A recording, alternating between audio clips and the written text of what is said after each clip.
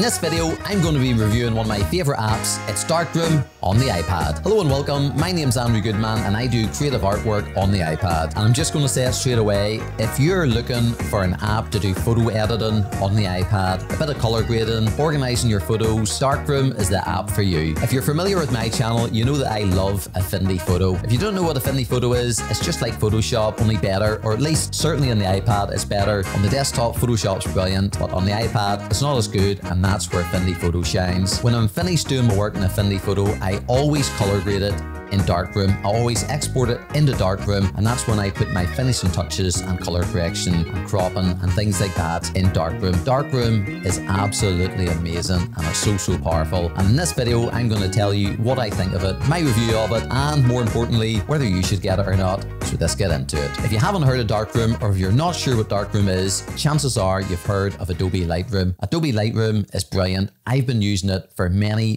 years on the desktop here, and also I've been using it on the iPad. And I have to say, if I'm not too impressed with Photoshop on the iPad, I can't say that about Lightroom, but we're not here to talk about Lightroom. We're here to talk about Darkroom. I use Darkroom as my go-to photo editing app on the iPad. And that's for several reasons. There's just something fun about it. And I know that sounds daft, but when you're using it as much as I do, you want to use something which is fun. And Darkroom is that. When you bring a photo into Darkroom, there's just something so natural about playing about with the sliders, playing about with the colors, trying to get the photo the way you want it to look. And there's just something really fun about it, and it's easy to use. It's so good, in fact, that in 2020, it got an award from Apple Design Award, and I can completely understand why, because when you open up the app, there's just something very intuitive about it. You play with the sliders, it's easy, you don't really need a tutorial. In videos to come, I will make a few tutorials in Darkroom. It's fun and it's easy to use. It's a great design. But just because it's easy to use, just because it looks great, doesn't make it a great app. It's powerful. It's a really powerful app for editing your photos. It can edit JPEGs, it can edit RAW photos, any file format I've been able to throw at it, it's been able to edit it, no problem at all. As soon as you download the app for the first time, as soon as you open it up, all your photos are there. All the photos that are on your camera roll are automatically included in the app. They're just magically transported into the app. So you don't need to import anything from your camera roll, from your Photos app. It just automatically appears in the app. And that's brilliant if you're working in another package, whether it be Affinity Photo or another app, and you export your JPEG into the camera roll app. The photo or image will automatically appear in Darkroom, and that's brilliant. I know that's a really small thing, but it's a big thing too. It's one less step from having to go to import, look for your photo and import it in. It's automatically in Darkroom, and just for easy use purposes,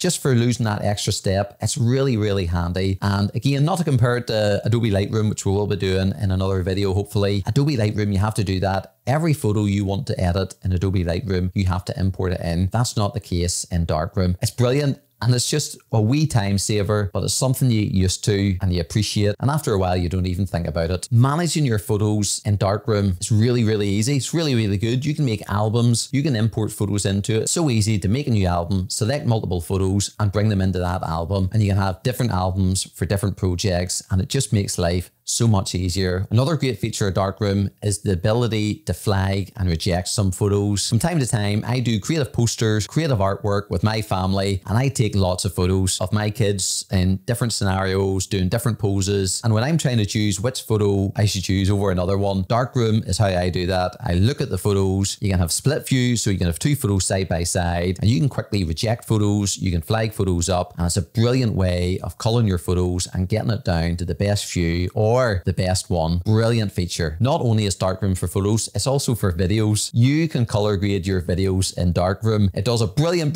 job of it, but full disclosure, it's something I've hardly ever used. I used it a little when I first got the app. It's not something I use when I'm editing my YouTube channel and family projects and work projects and all the other video projects I have. It's not part of my workflow. I've talked a lot about editing photos. Now let's have a look in Darkroom how you go about doing that. Here is a recent photo of a project I did with Affinity Photo. It's my son on his first day of school and also his last day of school. These two photos was taken 7 years apart. I combined them with Affinity Photo, and as always, I would then bring it into Darkroom and edit it. So let's do that now. You can crop this photo, you can crop it, and this is what I love love about the iPad. You can use your finger, you can use your Apple Pencil and get in there and just easily move the borders. There's different aspect ratios, there's grids, there's tons of options of how you want to crop this photo, or you can simply reset it. The next icon down is all to do with presets. Some look better than others depending what project you like. And the great thing about it, you can click into it and then bring down the strength. So if you just want a little of that preset, you can adjust it. On down, that's when we can go into our adjustments, and this is where I spend most of my time in Darkroom, changing the brightness or contrast, changing the shadows, the white levels, the black levels, the saturation. In another video coming up, I'm going to go through my process and how I edit photos. We'll come up to this plus icon. You can actually do masks in Darkroom. Now this is a fairly new, well, when I say fairly new, I think it's been out maybe over a year now. When I first got Darkroom, this wasn't a feature. I got Darkroom 2 years ago, but now you can add masks. This here is really powerful. You can even get subjects, and if I click on this, look at that. If by magic I selected my son, old version, young version of him, it's like witchcraft. It's witchcraft the way Darkroom does it. That's the only way I can explain it. And then I can do lots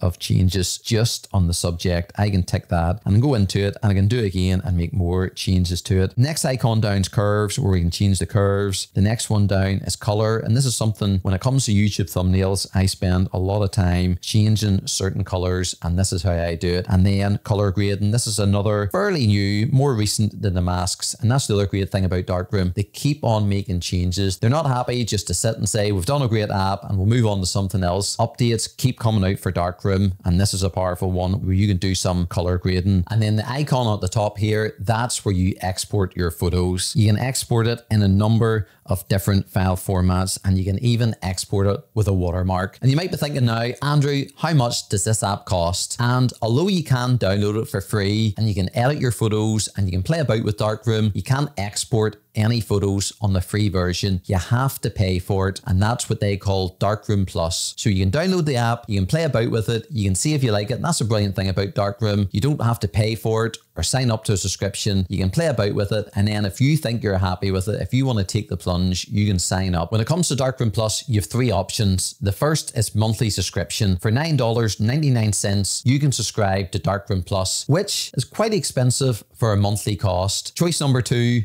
is yearly subscription. For $32.99, you can subscribe to Darkroom for the year, and that works out as $2.75 per month. So it's much better value getting the yearly subscription. But once I played about with Darkroom, I went for option number 3, and I just went all in, and that's the unlock everything forever, and that's $74.99, and that's a one-time purchase. Even when Darkroom updates this app, you won't have to pay anything. So it really depends your budget. It really depends if you want to go all in. For the price of just over 2 years, you can do a one-time purchase and get this app forever. If you're really serious about editing photos on the iPad, and I'm only suggesting that because that's what I did, I went all in and got it. There's also an iPhone app. You can also get it on the desktop. That one-time purchase and that monthly subscription covers all those apps. So you don't have to pay for it in the desktop. You don't have to pay for it and subscribe on your phone and the iPad. That one purchase or that one subscription will do all three things. Darkroom is the app I use. I can't recommend it enough. I think it goes hand in hand with Affinity Photo on the iPad so well. I do a lot of photo editing, a lot of touching up, a lot of, as you can see with my son, the old version of him and the younger version of him. I do all that work on the iPad, all my creative photos and posters on the iPad. I then export it into Darkroom,